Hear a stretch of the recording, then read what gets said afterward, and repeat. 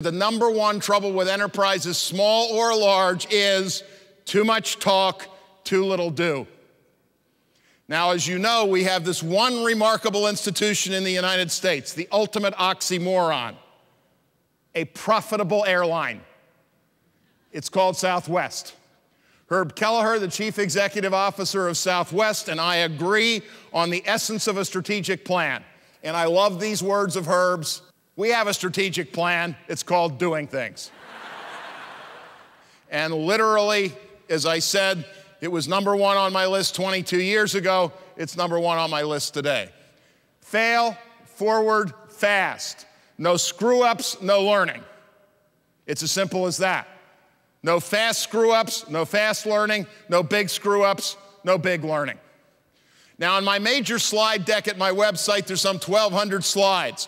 By definition, one of them has got to be my favorite. And this next one is my favorite of the 1,200, even though I'm using it relatively early in the presentation. Comes from a Sydney, Australia exec, an extremely successful one at that, who said that he owed most of his business success to a simple 6-word philosophy: reward excellent failures, punish mediocre successes. And now I think this is a great quote, but my goal relative to you is not to have you say, "Nice quote, Tom," but to take it literally seriously.